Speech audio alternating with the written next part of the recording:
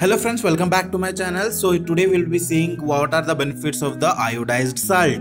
Iodized salt helps create the hormones that regulate the heart rate and the blood pressure. It also helps to burn extra fat deposit that could lead to heart disease. Salt promotes healthy hydration level and creates a balance of electrolyte. Iodized salt is a thyroid friendly, which is very important for the production of thyroxine hormone.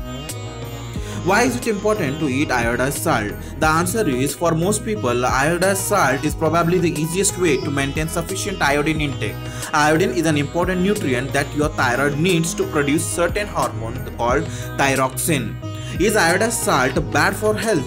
Too little salt, iodized salt, that is dangerous too. It's the iodine in the iodized salt that helps the body make thyroid hormone, which is critical to an infant brain development. A little salt is essential to good health.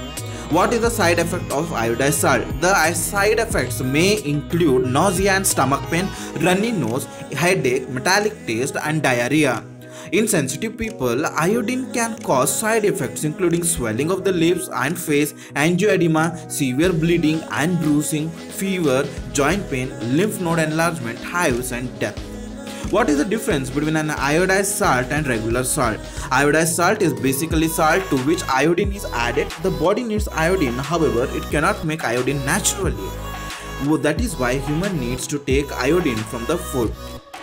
Since iodine is found in the minimal quantities in the food, it is also added to the table salt in many countries to prevent iodine deficiency. So, currently dietary guidelines recommend that a man and a woman aged 19 and older get 150 micrograms of the iodine a day. So, thank you for watching this video. So, please like and subscribe to my channel. Thank you so much. Bye bye.